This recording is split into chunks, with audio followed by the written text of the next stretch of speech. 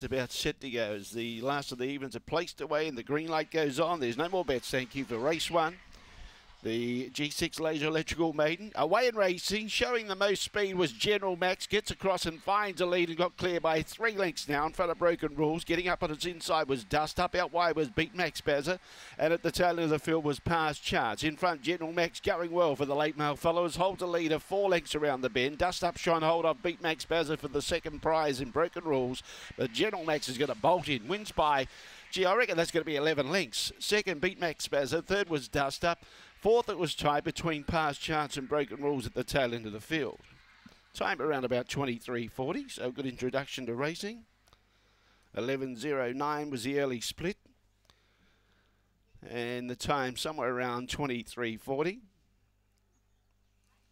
Won't be too far away, but number 4, General Max, had no problems whatsoever. The run home was 12:34. 23:43 was the time. 23:43 the time. It's 481. 481 the judges' numbers. And 6 gets there for 4th. That was Broken Rules. 4816, 4816. So a little Quinella there.